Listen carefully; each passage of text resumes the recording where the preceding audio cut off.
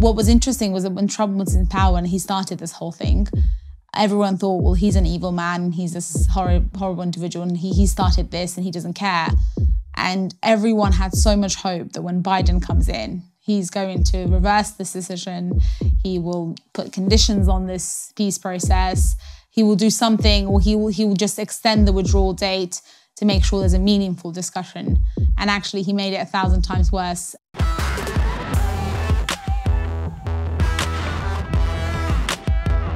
Hello and welcome to TRIGGERnometry. I'm Francis Foster. I'm Konstantin Kisin. And this is a show for you if you want honest conversations with fascinating people. A brilliant and important guest we have for you today. She is the founder of Conservative Friends of Afghanistan. Shabnam, Nasimi, welcome to TRIGGERnometry. Thank you for having me. It's so great to have you on the show. Thanks for coming on. It's obviously a very difficult time at the moment as we speak. Before we get into the issue of Afghanistan itself, talk to us a little bit about who you are. What is your story? What is your journey through life? How do you find yourself sitting here talking to us? Thank you. Well, originally, my family came to the UK in 1999, which was just 2 years prior to the 9/11 attacks. And they had studied in the former Soviet Union, then directly affiliating themselves with Russia and its system. Great people. Very. And as a result of that, they knew that they were directly targeted by the Taliban and its regime, who do not agree with anyone who have Western values, or I guess seen as, with Soviet Union, people thought that you were an atheist who didn't believe in Islam. You know, that's how you're targeted. And that's the same case today as well. But, you know, we grew up in London, in Southeast, and I have two younger sisters and one brother. And I think with most minority ethnic groups, from a young age, when you know you've come from a country that has very little opportunity, you work a lot harder, a lot harder to get to a point where you're recognised and you're heard. And I think particularly for Afghans, it's even more so, because we come from one of the most war-torn countries in the world, one of the most impoverished, that in comparison to even our neighbours of Pakistan, Iran and India and Central Asia, Afghans tend to struggle a lot more in terms of integration and getting adjusted in the societies they end up resettling in. So, yeah, it's not been an easy journey. I'm proud of where I am today, but we'll get on to that in a bit. But that's sort of my story in a nutshell. And your family escaped Afghanistan and came here as refugees via a bunch of countries, didn't they? They did. It was the normal route that refugees normally take. You sort of give up your life, your home, your belongings, your family, and you trek through Pakistan or either Iran and then move across to Europe, first arriving at Greece, Italy, France, Dover, and then the UK. And we actually came in a container at the time. So it was a container that was carried in one of those ferries that comes to the UK from Calais. And it was sort of pitch black. The only thing I can remember from that point is it was very difficult to breathe, and my dad wanted to make sure that we were calm. So he had matchsticks and kept lighting them up so that we could see a little bit. And it was only me and my sister at the time. My younger brother and sister were born here. But yeah, no, it's not a journey you take out of choice. That's definitely the case, and it's something that a lot of people feel that you're giving up your dignity and your respect to come in that way to another country. And I think it's probably, with the current situation in Afghanistan, it's really important to stress that what's happening and the fact that a lot of countries are now offering resettlement, that it's not out of choice. No one really wants to leave your home and your comfort to go somewhere else and in such difficult situations. Well, look, we'll talk about the refugee issue probably later on, but let's just go back for people watching this. They've seen Afghanistan in the news. Let's be honest, most people in the West couldn't find Afghanistan on a map, right? So just take us back through the last 20 years particularly. So your family left in 99. Soon after that, Al-Qaeda attack the Twin Towers in New York, destroy them, kill thousands of people in America. America retaliates, you could say, or goes into Afghanistan to deal with the problem of the terrorists that were being allowed to set up bases there, to train, etc. Talk us through that and everything that's happened since, so that we have a good grounding for the conversation that we have. Sure. So on the year of 2001, the Northern Alliance in Afghanistan, which was led by the former Ahmad Shah Massoud and Dostum, one is from the Tajik ethnic group and the other from the Uzbek ethnic group, both actually began fighting against the Taliban, formed a strong resistance and a movement. Then, as a result, the Taliban collapsed in their regime, and that's when the US stepped in and provided that aircraft, the logistics, the power, the forces to help Afghans completely remove the Taliban and oust them from Afghanistan. And the mission was primarily targeted at destroying the Al-Qaeda and its networks and the Taliban as well, which was partially successful. Of course, you can't really get rid of an extremist group completely. Leaving even a seed of them does mean that they will continue to flourish. And with the Taliban, they're trained, particularly on the other side of the border of Pakistan, in madrasas, really extreme Islamic schools from a very young age. So it's why they've been able to return today. But going back to what happened in 2001, once that NATO and the international community went in, the whole world's attention was on Afghanistan. Trillions in aid was spent. Money, interest, effort, sacrifices. I mean, in 2000, American forces died and 450 British soldiers died. So people made heavy sacrifices in Afghanistan and effort and a lot of time because they wanted to not only remove the extremism in the terrorist groups, but also nation build. And so the mission wasn't focused on just destroying extremism, but also creating a society and a system. So when they went into Afghanistan, they had to start from scratch. There was practically no infrastructure, no health system, no education, no schools. The roads had to be fixed, everything. It was a blank canvas. So the reason why this last few days have been so difficult is because if you had just gone in there to remove the Taliban and you were only fighting with them, it would have been a different story. But you went in there to develop a country. You developed a nation that had hope, that were fighting for something. And in the last 20 years, Afghanistan progressed incredibly. It wasn't perfect. I don't think any country anywhere in the world would say that in 20 years they became a developed country and changed. Europe wasn't made in 20 years, neither was the US or anywhere else. But 20 years in Afghanistan, because so much attention was put into the country all at once. Schools were built. There was almost 50% of the students in universities and schools were girls. And there were female journalists. There were actresses. There were musicians, singers that were performing without scarves, which was quite extraordinary. One of my Iranian friends that saw videos of female singers in Afghanistan performing, they said, well, we can't do that in Iran without a scarf. How come women can perform and sit amongst men without a head cover? So it was astonishing for Iranians, and it was also astonishing for a lot of Central Asian and Pakistani countries, Pakistan as well, sort of South Asian countries, because they said that you had such a free press. You were able to criticize the president, you were able to criticize the government and officials without any consequences. Whereas most of these countries, it's not the same. Even Russia today is still you can't really speak against Putin. A nice little dig at my people. Yeah, Right? You can, just don't drink the tea. Yeah, exactly. But Afghanistan, that was the case.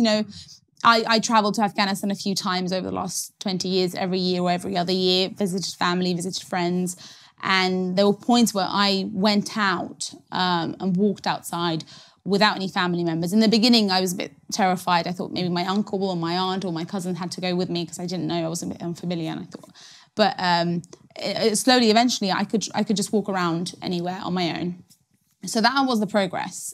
Women were outside in cafe shops and restaurants, sitting like we are today, comfortably. And that's been taken away. So that's the last 20 years, what was created was a nation that was moving forward.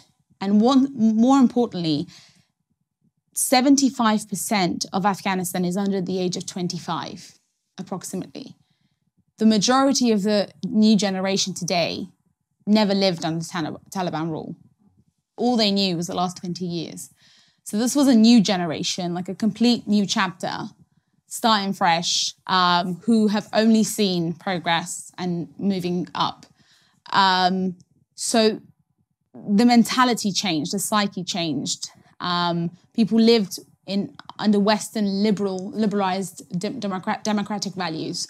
And I think one thing that people fail to understand is that it wasn't forced upon them. You know, a lot of Stop the Coalition or Stop the War, sort of war coalition groups and people who are against the intervention say, you know, we can't go there and impose our system on others. It doesn't work. In countries like Afghanistan, yes, you've got to understand that this is a tribal country. There's lots of different sects, lots of different groups. You've got to embrace culture and the people. But you went there and you introduced democracy and people wanted it. They didn't kick you out. They didn't force you out. They didn't fight with you. They embraced it really strongly. They loved living in a free society. So it wasn't imposed. They accepted it. So to summarize, a lot was done. A lot had changed. A lot of sacrifice was made. And so this is why the last few days and the consequences of the withdrawal has been so hard to accept.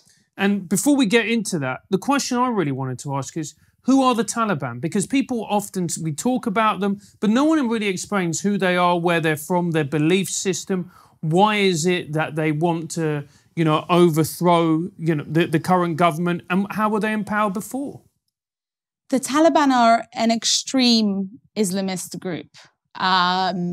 They are tribal in their mentality. So there's an honor code that they go through, sort of their practice. So in terms of ethnicity, majority of them are from the Pashtun ethnic group of Afghanistan.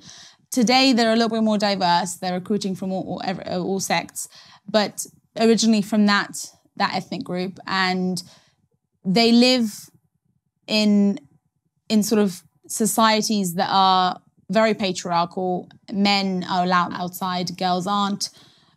Girls do not have, or women do not have the right to study, to work. Their responsibility is basically to look after their family members and their husband and to produce children.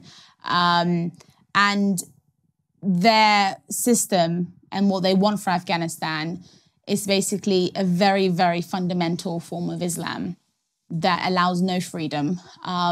In some ways, I feel they're trying to act like God, and they think they are God, you know, punishing a woman who steps outside without the right clothes, and if she is heard to have had any relations with a man, any type, even a conversation, without justification, without a proper sort of legal court proceeding in terms of finding out whether adultery, for instance, actually happened or anything like that, they would stone a woman. And I mean, in terms of the religious aspect of it, I don't think I can go into too detail to sort of understand what script they're using and the different types of Islamic practices. But what I do know is that there isn't with the Taliban, it's very similar to Al-Qaeda and ISIS, but the only difference is that they're very tribal in their mentality. And they're a group that in Afghanistan have come primarily from Pakistan and are also trained in madrasas from a very young age, very young, so teenagers. And so they're so brainwashed that by the time they, grow up to about 20, 30 years old, they know nothing other than violence and brutality and killing. So it's basically a fundamental extremist Islamic group. So what you have is modern society, well, very modern for what we know from Afghanistan, and then we have the Taliban. How is it that the Taliban, with less resources, without the American dollars, without American technology, have managed to overthrow the Afghan army backed by the US, the UK, etc., etc.? Well, this is the question that's been asked a few times this past week. Even Biden actually said, well, why are we going to fight when the Afghan forces aren't fighting? First of all, NATO actually haven't been fighting since 2014. They've been their non-combat role. They've simply been there to provide morale, support, logistics, and training. Unfortunately, though, Afghanistan have had a very corrupt government in that the support that the government should have been given the armed forces wasn't available. So a lot of soldiers, from what I was hearing, were not receiving their salaries. They weren't being funded properly. They weren't being supported by the government either. So they were quite isolated and left alone. And then in the last year or so, when NATO and the US announced they were leaving, the Taliban were on their own fighting with neither the government's support nor NATO's. I mean, a lot of people question and say, well, if we haven't been able to create a strong army in the last 20 years, well, where did all that money go? The first couple of years, I guess the first 10 years, was when the intense training was happening. And then the latter half of this 2 decades, they were given the logistics and the support. Again, I don't think there's any military in the world that would have been able to do what they have done in the last 20 years. So you can't just take away the logistics, the aircraft, the equipment, and say, okay, here you go, get on with it. And that's practically what was done. You took everything from them and you let them fight on their own with very little equipment, no weapons. Hold on, Shabnam, I'm sorry to interrupt, but what about the Taliban? It's not like they have, American warplanes and drones and sophisticated equipment. I think they're funded very well, though. They're funded really well. Most of the soldiers in the Afghan army come from very impoverished homes. They're very poor.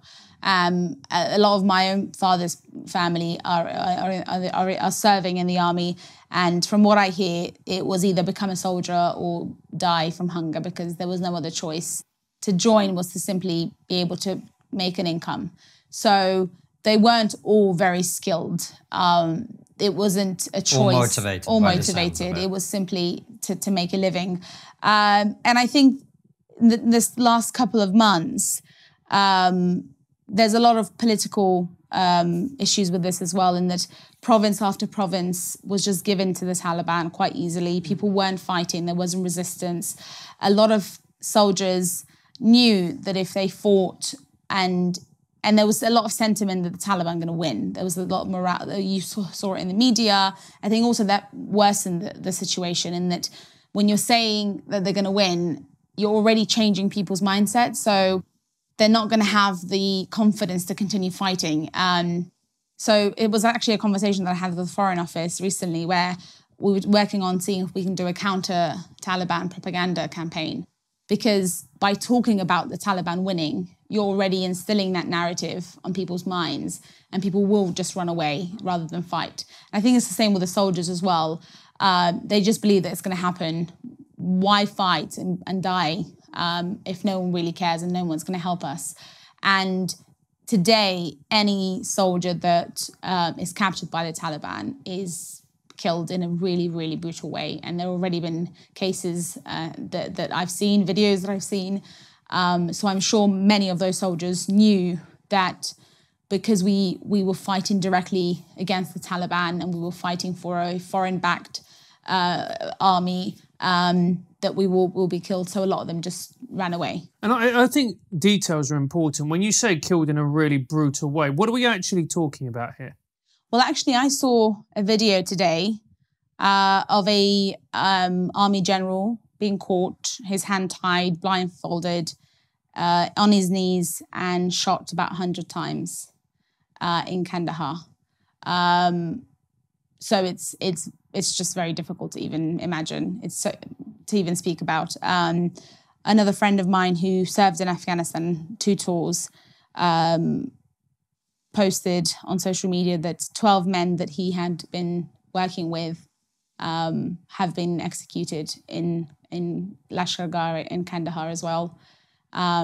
So that's already started. And the brutality and the way they kill other family members that I know and friends, the soldiers have had to go into hiding, but the Taliban are going door-to-door patrolling and doing house searches. So they'll go into the house, they'll look around, they'll see who's at home, they'll take the cars and any property.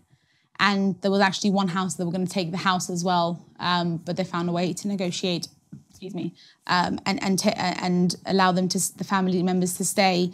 But if that soldier was captured, and they're clearly looking for him, he would face the same type of savage brutality and murder. Do you have a website, or do you plan to have a website? Well, if you do, then EasyDNS are the company for you. EasyDNS is the perfect domain name registrar, provider, and web host for you. They have a track record of standing up for their clients, whether it be cancel culture, deplatform attacks, or overzealous government agencies. He knows a bit about that. So will you in a second. EasyDNS have rock-solid network infrastructure and incredible customer support. They're in your corner no matter what the world throws at you, unless it's your ex-girlfriend, in which case you're on your own. You'd know about that. Move your domains and websites over to EasyDNS right now. All you've got to do is head over to easydns.com/triggered and use our promo code, which is of course triggered as well, and you will get 50% off the initial purchase. Sign up for their newsletter, Access of Easy, that tells you everything you need to know about technology, privacy, and censorship.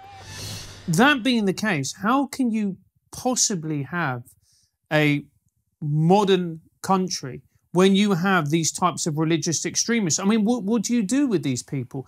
Can you rehabilitate them? Do you simply have to wipe them off the surface of the earth? Or are you constantly going to be in this quasi-civil war with them? Well, it's a difficult one because a lot of people argue that the West made the mistake of not including the Taliban in peace talks right from the beginning, and seeing whether they would be willing to be part of Afghan society, have a part in this government, and start to be assimilated, integrated into the police and the army, and work alongside others. I don't know whether that would have been the case because clearly they have no interest in working or compromising at all. In the last few days, they said we want unconditional power. Initially, the agreement was there'll be a transitional government for 6 months where someone will just step in until an agreement is made in terms of it will be a 50-50 arrangement, whose responsibility will be, what. But they said we're not coming back without 100%, and that's it. And we want the Islamic Emirate of Afghanistan, nothing less than that. So it's a difficult question to answer. I think probably a lot of people thinking that with a group like that existing, if we stay 20, 30, 40, 50 years, if they're still going to come back and retrain and regroup, what's the point? But I think if we had stayed for longer, like we have in, I know the US are still in South Korea. We stayed for a very long time in Germany. We're in Cyprus, and you've got Hong Kong. We've got army and soldiers all around. But by persisting and enduring, you develop a society that eventually can fight on its own. I think 20 years was too early. Had you given it 40 years, or probably a little bit more than that, potentially you would have created a society that was resilient and would have been able to stand on its own 2 feet and fight independently.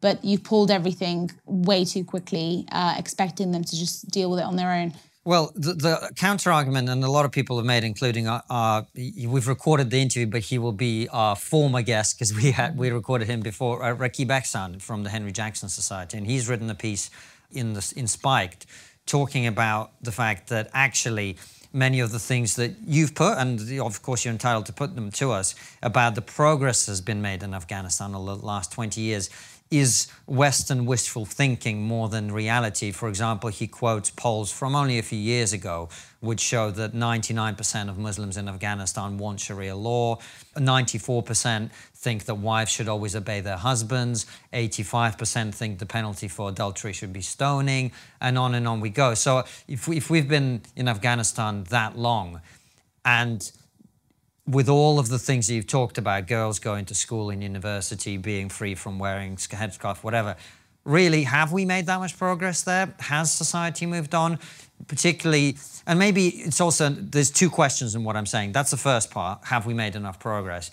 And the second part is it maybe just a weakness of Western liberal democratic thinking that if you are an Islamist fundamentalist and you believe that if you sacrifice yourself on the battlefield, you're going to go to heaven, where you're going to be surrounded by virgins, and you're fighting against someone who's fighting for human rights and freedom, it's not quite as strong a motivating force to fight and to die and to sacrifice your life for something. Do you see what I'm saying? Yeah. So those two questions, talk to us about that. The first, I would say, if that was the case and we actually haven't made much of a difference, you wouldn't be seeing people fleeing today.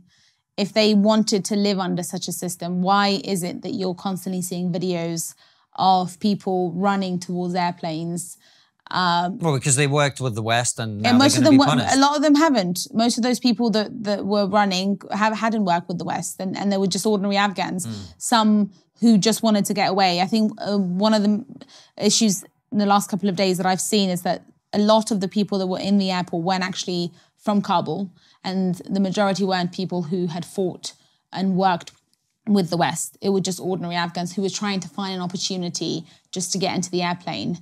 With no documents, no passport, anything like that. So if that was the case, they wouldn't be running. And I say this, I think the other problem I'm having is that I come from Afghanistan, I have family, I have friends, I've traveled there. And yet when I hear people telling me that that country hasn't progressed or the mentality hasn't, I dispute that because I feel like we need to hear from Afghans a lot more. And that's the other problem with this is that when I was talking about the fact that Afghans are a very marginalized group, even in the West, their voices aren't heard very much. I mean, you've got Caribbean, you've got the Black community, you've got South Asia, when I talk about South Asia, I talk about Indian and Pakistanis, and so many others. And a lot of them have, of course, been here much, much longer in Britain. Afghans are newly arrived, 15, 20 years. You're being heard now, Shabnam. You're right Which is here. great. It took us 20 years, yes. We've come to the point now. We've only been doing this for 3 years, So you're the first Afghan on the show, I believe, and you're very welcome here. But look, what I'm talking about is opinion polls, right? This isn't he said, she said, etc. And of course, there will be people fleeing war. There will be people fleeing the Taliban. There will be people who don't want to live under Sharia law, as your parents and your family didn't. But what I'm asking is, has Afghan society really moved on as much as we'd like to think? I think I'm not going to disagree that Afghanistan is a very complex society. And I think I mentioned a little bit earlier that it's a tribal society that lives under tribal practices. And, that the woman's role is not out in the public. That, women should have more than, 5 children and, very religious, very, very fundamental. But it takes time to help people get out of that mindset. The other problem is that a lot of the change were in cities like Kabul. That's what I was going to ask about. And there wasn't much intervention, and these sort of big NGOs were being funded by foreign governments, but their work was being delivered in the capital cities. And I find issue with that as well. We weren't actually funding community-led activities by activists all across Afghanistan on a grassroots level. This was all done by Save the Children or Oxfam, all these major organizations that were working with community groups and civic society activists in cities with well-established groups already, with people that spoke English. I guess it was easier for them, wasn't it? To work with people that understood the system, that could communicate with them. It would have been a lot harder to go to a rural place where English wasn't spoken and then trying to deal and figure out how to work around that. So, they took the easier option and the easiest way out to change and bring about change in Afghanistan. So that could have been one of the cause for the fact that the poll said that a lot of people were still quite traditional in their mindset. But it takes time. It really does. It's not an easy... I think people fail to understand how backward Afghanistan really was and probably still is, in like you said, in rural areas. There is no country around the world that has suffered from 40, over 40 years of conflict from 1978, ongoing, that does not have any system. I remember when I first went, even in 2001, there was sewers out in the open. You know, people would go to the toilet and it would come out into the road. The roads needed fixing. The houses are very old, made out of clay and mud. So to think that you can change a country like that, that is tribal, that is traditional, that is practically living in the first century so quickly, is very naive. It's something, you know, we've failed to really study Afghanistan properly, first of all, to understand its people, its culture, where we've started, what kind of country we were actually intervening in. And for example, people compare it to Iraq, but Iraq was a very developed country before Saddam. Yeah. And so was Syria. You know, Afghanistan's not the same. It's completely different. And the interventions were different. We were fighting extremism in Iraq and Syria and fighting Daesh. But before our interventions, before Saddam, before Assad, these were very, very modern, westernized, liberal societies. And stable societies. Very stable. Business, economy, freedom. Afghanistan's not the same. And what I try to emphasize to anyone that compares is, please don't compare, because Afghanistan is a unique case. It's never been a developed society. And you weren't there to fix a small problem. You were there to fix decades of a problem. Let me ask you one more bad cop question before Francis jumps in, which is, with all of that being the case, and I recognize that from what I know about that part of the world, I mean, you won't like hearing this, but there'll be a lot of people listening to you going, well, I mean, we were there for 20 years. We spent $2 trillion on trying to build up this country to make it a more Western, more liberal society. I mean, how much more money are British and American taxpayers? How many more lives? How, you know, I'm not saying this is an easy decision, but that is how people will be thinking. I mean, another 20 years, 40 years, how long does it take to take someone in a rural area of Afghanistan who's maybe never seen electricity, let alone modern Western liberal? How long does it take to get that to where you can just leave it and the Taliban aren't going to come back and take over? Because quite a lot of people are quite happy with what they're going to do. Oh, I understand what you're saying. And the reason why those people ask those questions is because they think this is an Afghan crisis. They don't see this as a regional or global crisis. In the 21st century, we shouldn't even have a country that lives like that. It's a human issue. We need to actually ask questions, why even a country like that exists, first of all. Second of all, as we've seen from past history, what happens in Afghanistan affects the West directly. It's one of the reasons why, you know, we went there in there in the first place. We were trying to ensure that our shores and our land is safe from extremism. So we had to go there to bring stability. It affects us directly here. So you're not going there to fix their problem. You're there to fix them so that it benefits you and your safety and your security.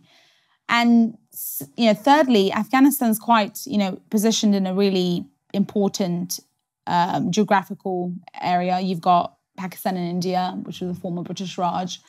You've got Iran, which is no friend of the West. You've got Central Asia, which is under Soviet Union control. You've got China. So it's a very important spot.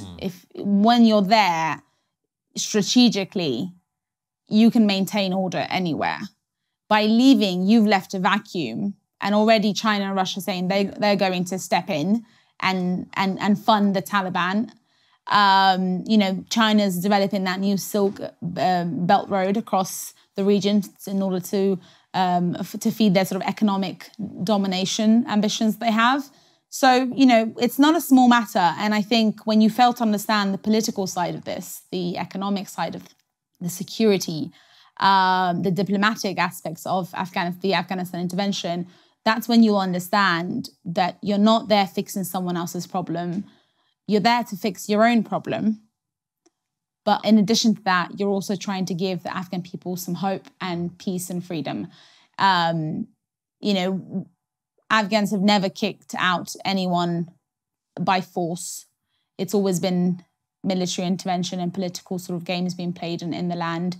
They are a vulnerable group. They're very marginalized. They're very, you know, I'm sure, hopefully, well, you're not going to be able to travel now if you haven't in the last 20 years, but let's see what happens. But if you do travel, you'll see how simple they live. Their lives are very simple.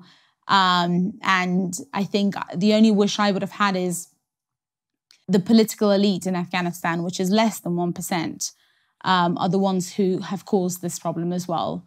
The majority of the Afghan population have no hand in what's going on. A lot of them are illiterate, have no understanding of what's happening around them. It's the political elite, who most of them have come from the West in the last 20 years, actually. That's the other problem, is that you have a president and ministers who've been educated and lived their whole lives in the US and the UK and Europe, step in and say, we're going to fix Afghanistan, but never going through the struggle and the pain of the war. So how can they really be in touch with what's happening? And as you've seen, most of them have actually left, abandoning the country without any fight. People are very, very infuriated with the president, who left even without notice of resignation. Managed to take about $136 million in cash with them, though? Yeah, that's exactly. I mean, it's traumatic, and it's hard to accept that this is... I think we made huge mistakes right from the beginning as well by working with people who, it was easier for the West to work with people like them because, again, they were Western individuals who had grown up and studied in the West, and it's a lot easier to communicate and deal with them. But I think there wasn't a lot of energy and hard work in getting actual people in Afghanistan, like the actual Afghans, get them to a point where they can be leaders. The investment wasn't made to make new leaders. The investment was on existing people who you've just brought from the West to take up these positions, and who wouldn't last really, because you've got a dual passport. You'll run away any moment when catastrophe strikes. Don't you think as well, Shabnam, that the widespread corruption made the society fundamentally unsustainable? You can't have society where people aren't getting paid because all the money's getting stolen. Oh, absolutely. I agree. It's something I've been campaigning against, and I've raised a number of times that there needs to be a lot more monitoring of funding that goes in. It wouldn't have been difficult for example, the UK to set up a body that would ensure that any money that goes in, where it goes, who it goes to. You gave money to a government, and it wasn't just the UK, it was Europe and US, and the world pledged billions of pounds to Afghanistan without surveillance or a system or monitoring system of where it goes and who it goes to, and particularly people that were in government. Any contracts that came in, there was a lot of opportunity. Honestly, I think Afghanistan had. If we, for example, went to Afghanistan in the last 20 years, we would have been millionaires by now. There was so much opportunity. Contracts were being offered, and development opportunities. What happened, though, is a lot of that was given to close circles. So, you've got the president, he will give it to his brother or his son or a relative, and they would have this multi-million contract to develop a factory or, buildings and roads. And would pocket half of that. That's the way it worked. And I think the fault is both ways, both the fact that we had a very corrupt government, an irresponsible one, and then also the fact that the international community gave aid without any bother. Like, where is it going? And I think also that's what's probably infuriated the British public, for instance. You're spending all of our taxpayers' money, but you're not monitoring where it's going, who it's going to. And a lot of that money didn't go to the people that should have had it. And that's the other argument over the fact that if we haven't been able to develop Afghanistan in 20 years, then what hope is there for any more? But that money didn't go to Afghans. It didn't go to the everyday people that we should have been working with to change their mentality, to allow their girls to go to school, to change their understanding of how society runs, and to allow them to become more educated. So if the money isn't going to the everyday Afghan and it's going in the pockets of the elite or the people that live in capital cities, how could you expect there to be any shift in mentality or understanding? So there were huge failures. I'm not saying it was perfect. There was a lot of mistakes that were made over the last 20 years in many aspects, in terms of aid, in terms of understanding the society, understanding the fact that there are different ethnic groups. I mean, ethnicity was another huge problem in Afghanistan. You've got Tajiks, you've got Uzbeks, Pashtuns, Hazaras. All of these ethnic groups also wanted to be represented and included in the process. Afghanistan is a very centralized system. It has every power, everything was in the centralized government. For example, the president would even recruit police officers or the teachers. I mean, that's how much control the president had. No one would be able to make a decision without him. Sounds familiar. And so people felt neglected, people felt underrepresented. They felt this was not a system that was inclusive. Was there a bit of resentment as well? The fact that, hang on a second, none of the people from this country are actually being truly represented because you've just flown someone in from America. So wasn't there a large part of them that just saw this as a puppet regime? Oh, for sure. The majority of the country did think that. They thought, you've got a president who actually made a few mistakes as well. One was actually when he was, there was a prayer during Eid, I think it was. He didn't know how to pray, sort of the Islamic way of, going down, or there was an error there. And then there was also, I think he recited one of the Islamic verses incorrectly. So he made a few mistakes. And I think probably why he ran away so quickly was that he knew that if he fell in the hands of the Taliban, he would have been done. But yes, that was the major problem, and something I've been dealing with, in that a lot of Afghans would say, how can we trust a government that has not actually come from within the society? And these are all people, the National Security Advisor came from the UK. Most of the ministers were either from the US or from the UK. President Ghani was from the US.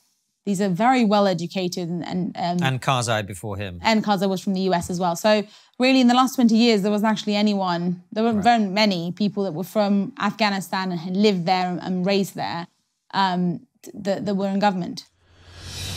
Hey, Konstantin, do you love trigonometry? Of course. Incredible interviews, hilarious live streams, hard-hitting satire, plus my handsome jawline. Whatever takes away from your hairline. But if you do love trigonometry and you want to support us, there's only one place to do that, and that's on Locals. Yes, Locals is a brilliant platform that has been incredibly supportive to our show and other problematic creators. The great thing about Locals is that it's a community for people who love trigonometry. That's right, it's a place for you to hang out with like-minded people, share thoughts, memes, and discuss the show. You can enjoy it for free, but it also gives you the option of supporting us for as little as $7 a month. And if you want to give more, you can. We have incredible rewards for our higher tier supporters as well. We've got everything from mugs, monthly group calls, and 1-on-2 chats with me and KK. Get in. Join our community by hitting the link in the description and the pinned comment below. See you there, guys. I've got to be honest with you, Shabnam, as much empathy as I feel for the people of Afghanistan, of course I do, you're not convincing me that the US and the UK should stay. It just sounds like such a nightmare. And how are you gonna distribute funds without an elite? And do you see what I'm saying? It just sounds like such a massive mess. It was a mess because we didn't do it the right way the first time. I think staying, listening, understanding what Afghanistan is, what kind of nation it is, listening to the very people that we've ignored for so long, it would have been a shift and a change. And I'm not convincing you because you're still looking at it in terms of the nation building part of it. I understand there were failures when it comes to the country itself. But when it comes to British foreign policy, that bit I agree with you on, the security aspect. Security, China economic, diplomatic, around. Yeah, I agree. But by staying in Afghanistan, despite its failures, you were giving back whilst gaining a lot more. Yeah, I get that. So, yes, it takes a lot of effort. It's difficult. And my suggestions and recommendations have always been, let's work with the communities that have been sort of isolated for so long, the people that you do not and have not consulted with. Even in the last 3 years of the peace process, none of the negotiations, whether it was in Doha or in Russia or in Iran, these high-level meetings, they were all with the top political elite, Karzai and his group and the people that were in government. There was no reps from the youth. There was no representatives from the young women, the new generation, the different ethnic groups. So many failures. And I think it came out of either comfort or the fact that you've worked with one group for so long, you rely on them to do everything. Right. That it takes a lot more effort and time and management to train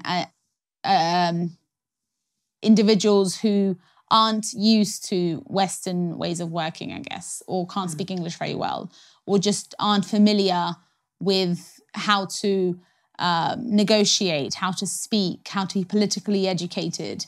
So I know it takes a lot more time and effort, but I think we took the easier way out by working with a group that just was familiar for us, was a group that we've either trained or worked with in the West and have formed existing relationship with. So let me ask you about another, what you might describe as a simple way out, not necessarily easy way out, but the one that I'm starting to see in the British media being taken. We saw only a couple of days ago, I retweeted this clip of, I think he's the chief of the general staff, so he's the head of the British Army on Sky News. He's being interviewed, and I think it's Kay Burley asked him about the Taliban, how do we deal with this enemy? And he says, oh, we mustn't call them the enemy because we wouldn't want to, that they promised to have an inclusive approach to... Yeah.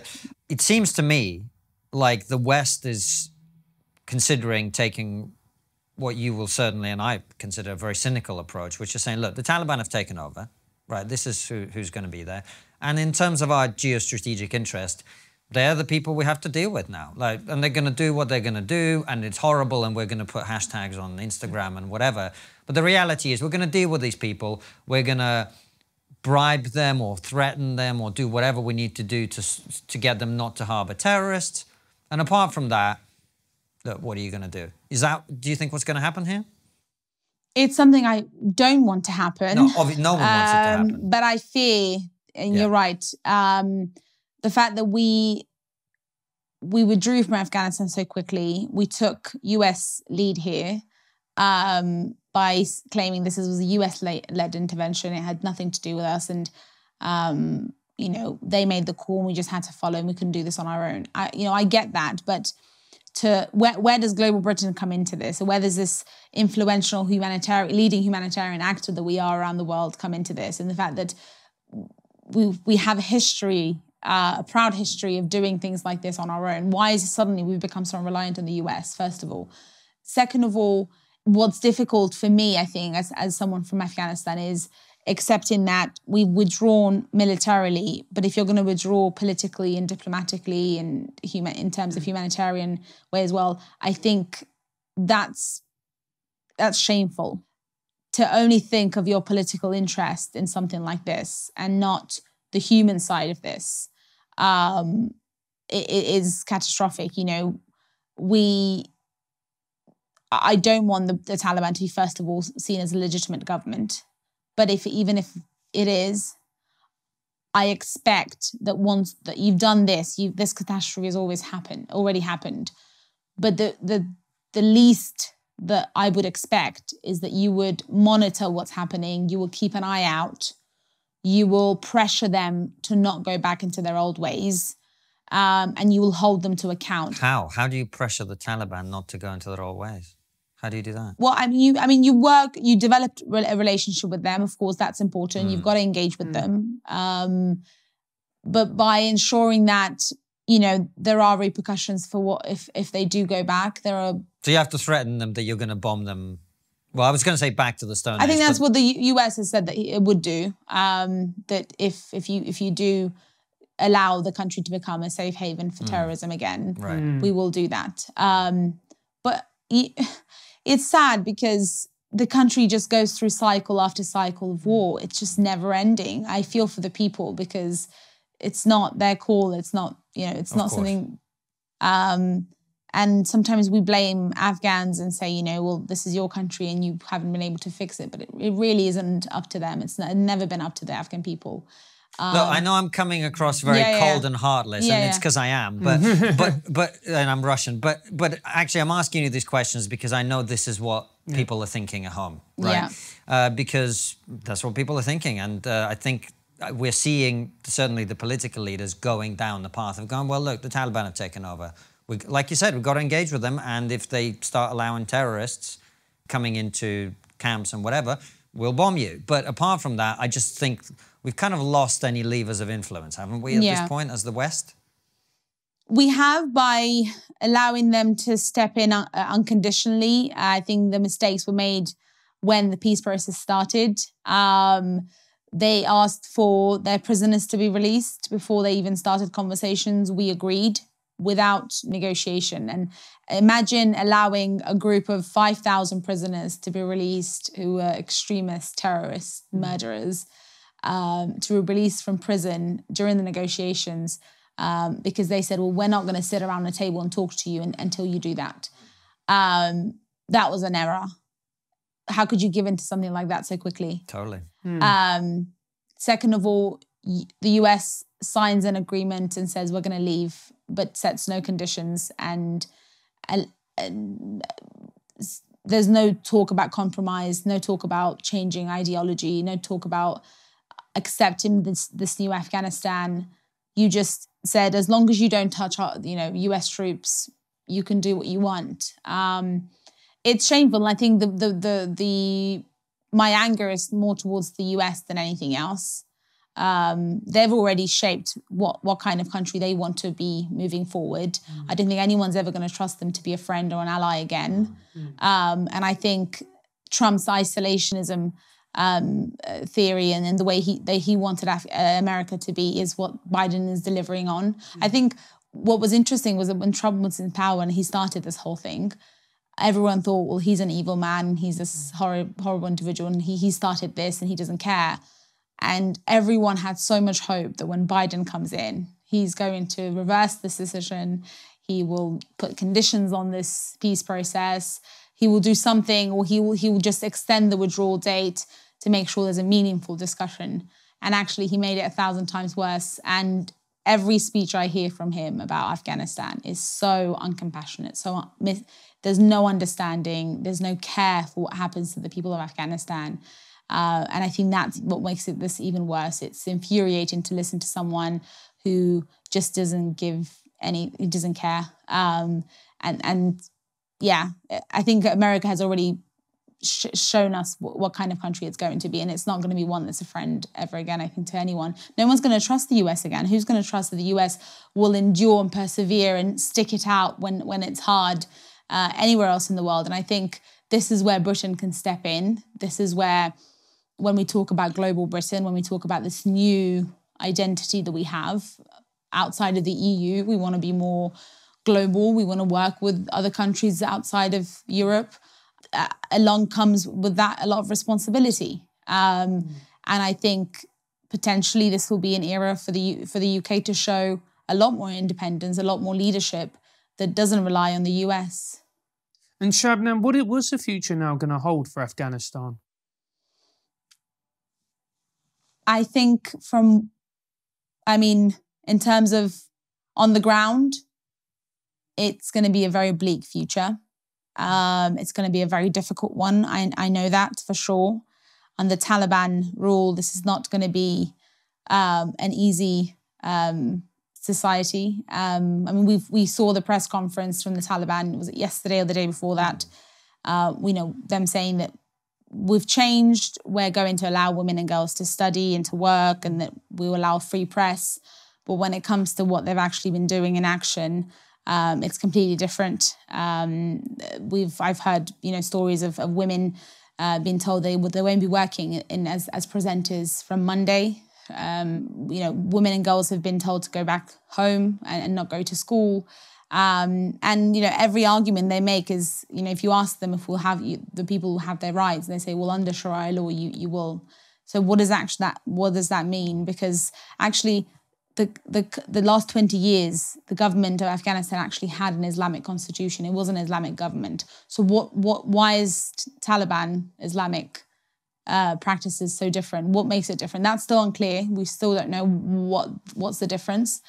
But in terms of Afghanistan, moving forward, it's going to be a very, very, very difficult next few years, if not next decade. I do foresee that Britain will step in. I think potentially it will form a new coalition. It's something that I'm hearing from MPs and from people who, Tobias Ellwood and Ben Wallace and a few others are looking at potentially seeing how the UK can step in without the US when the time comes and when it's needed. And that is what I'd like to see. I think there will be a time for sure that we will need to step in. Afghanistan historically has never been a country where it's been on its own for too long. It's it hasn't been able to survive on its own, and it's one of the most dependent countries on foreign aid in the world. It can't survive. The institution and the infrastructure isn't there for it to have its own economy, to feed its people, to have a society and a system. It needs a foreign intervention to survive. And unfortunately, that's not something I want. I'm sure that's not what the people of Afghanistan want. And I'm sure most of the people of Afghanistan didn't want NATO and the West to be stationed there forever. But when you do go and you spend 20 years, why would you wash that down the drain and then potentially start again from scratch in the next 10 years or less?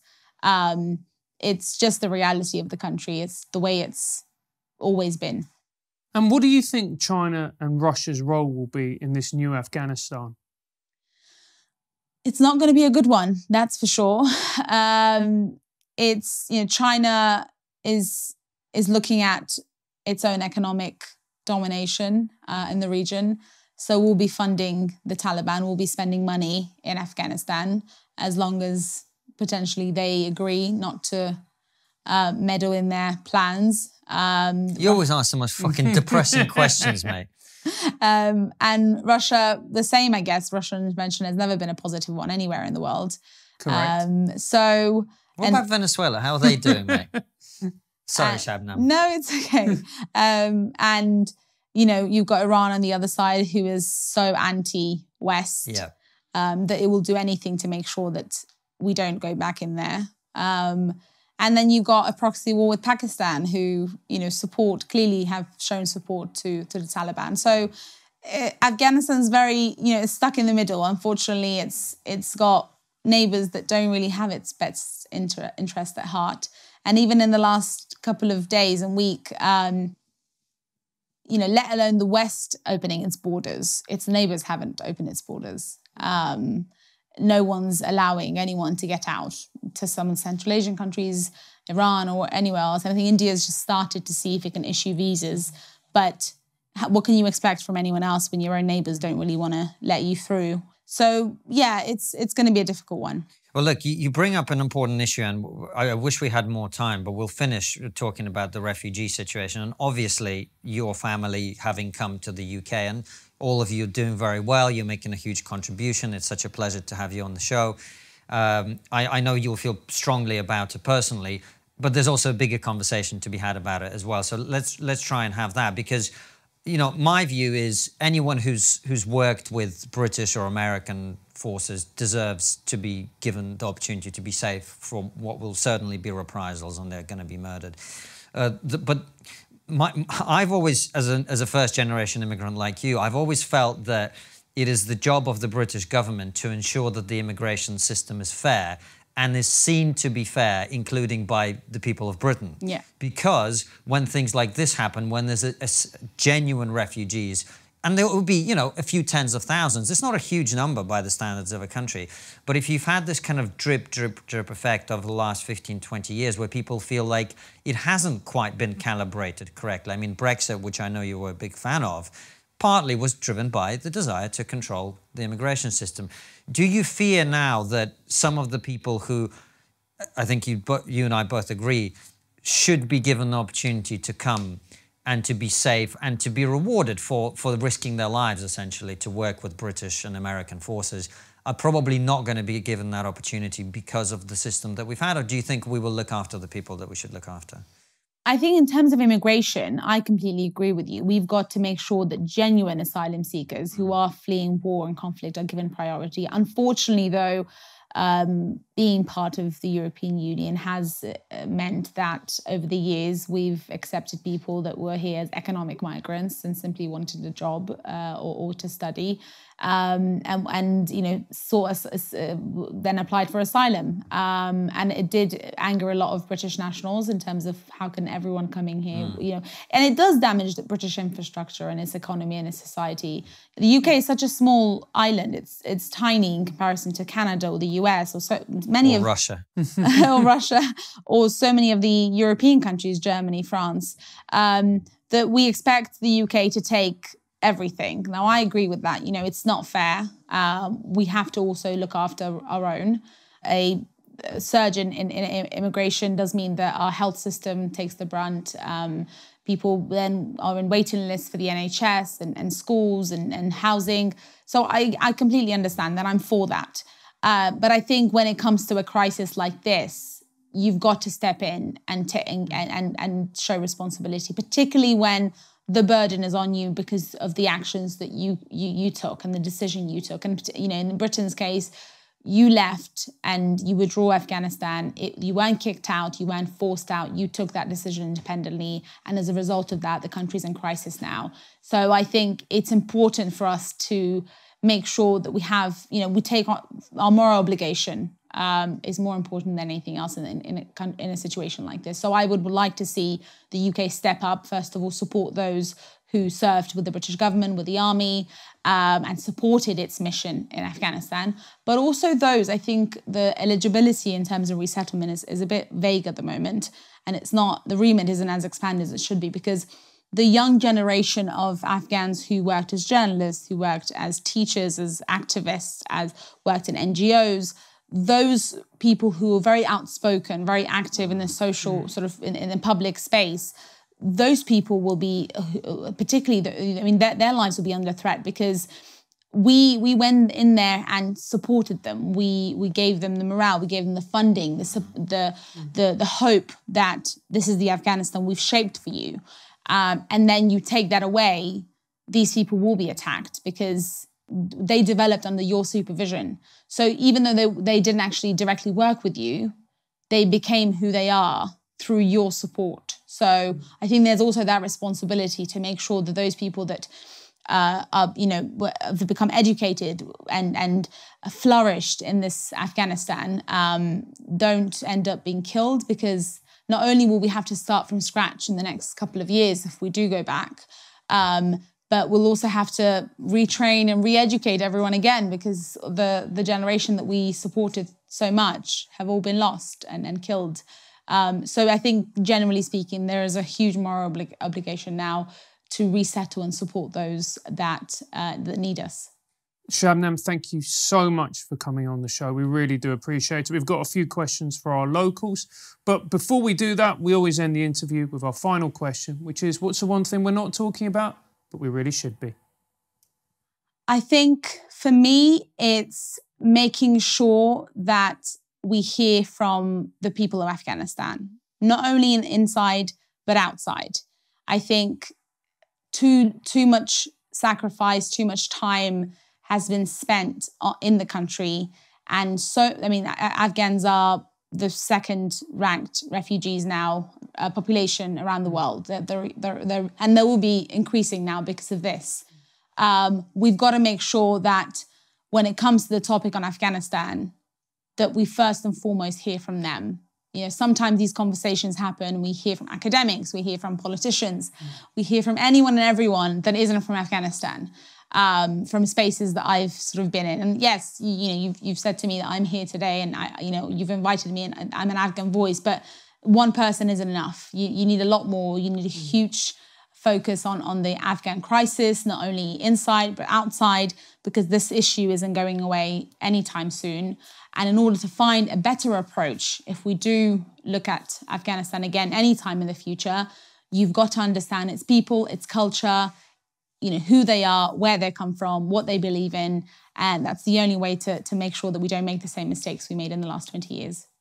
Thanks for coming on, Shabnam. Where can people find you and your work online, follow your commentary, etc.? They can follow me on Twitter, at Nasimi Shabnam. Most of my work is on there. But just follow me online. All right, fantastic. Well, thanks for coming on, and thank you all for watching at home and listening at home. We will see you very soon with another brilliant episode. And of course, if you're on Locals, we'll ask some bonus questions of Shabnam in a second. Take care and see you soon. We hope you've enjoyed this incredible interview. Remember to subscribe and hit the bell button so that you never miss another fantastic episode. And if you believe that the work we do here at TRIGGERnometry is important, support us by joining our Locals community using the link below.